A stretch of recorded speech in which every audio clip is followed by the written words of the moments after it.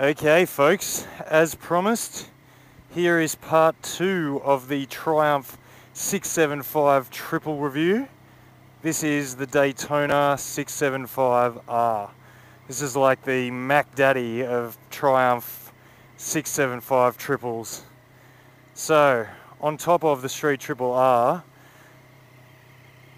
you get these two famous brands right here. Some Öhlins shocks, Brembo monoblock calipers. You've got that same beautiful Triumph bark. And the other standout change over the regular 675 is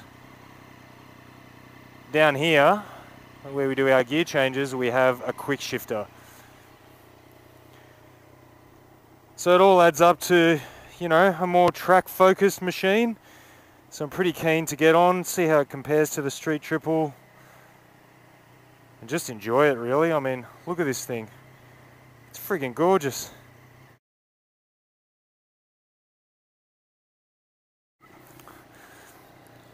Alrighty, Daytona time. I'm so pumped. This is just going to be a quick impression, how it compares to the Street Triple. And one other thing I will be able to tell you is, how does it suit a tall guy? I think I mentioned it earlier in the video. I'm 6'6", which is about 2 meters. So I'm not the ideal candidate for a 600 sports bike, it's fair to say. So I'll give you a feel for what I think it would be like for a tall guy to live with one of these things. The only thing I'm slightly concerned about here is my demo bike has the low fuel light on. Oh wow. It's actually quite windy here in Sydney today, and this thing's so light, I actually just got blown around by a gust of wind. Okay, obviously this is not a Daytona's natural environment, chugging around in city traffic. But one thing I will say, you know, these Öhlins are supposed to be a more track-focused suspension. They're still perfectly usable on the road here. You know, the ride's not jarring. It's fine.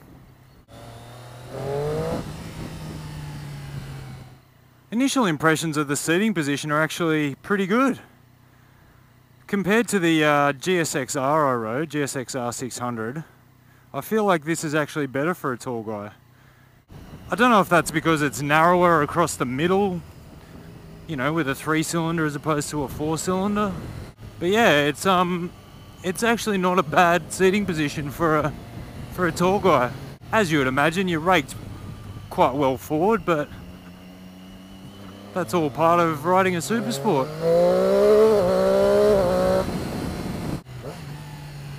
How nice is that quick shifter?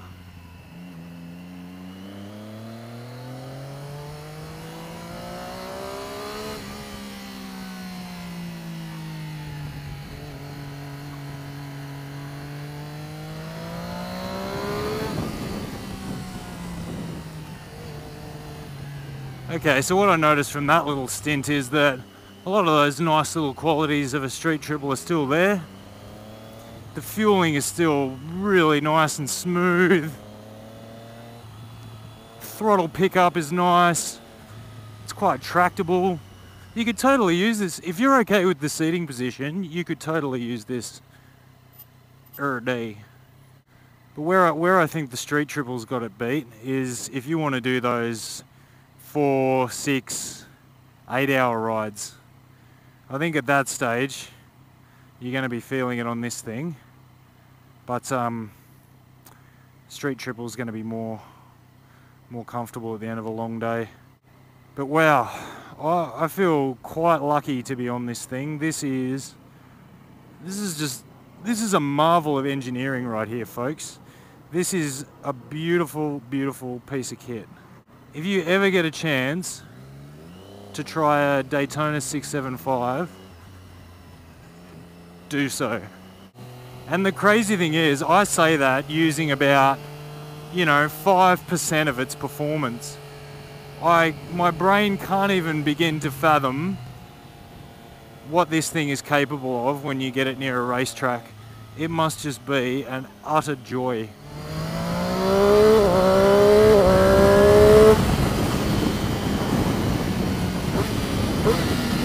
Let's test out these Brembos.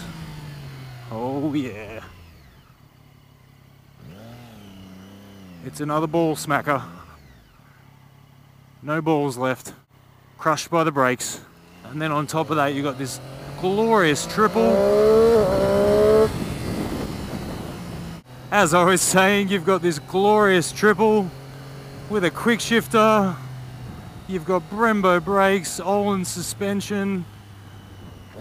What more do you want? Seriously, this thing is just a joy. Absolute joy. I think I'll leave it there, folks. Nothing more to say, really.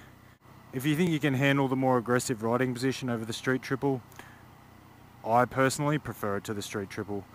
But I totally get the whole horses for courses argument. They are very different machines, and you're going to be pretty happy whichever one you buy. Farewell, Daytona. I don't want to give you back.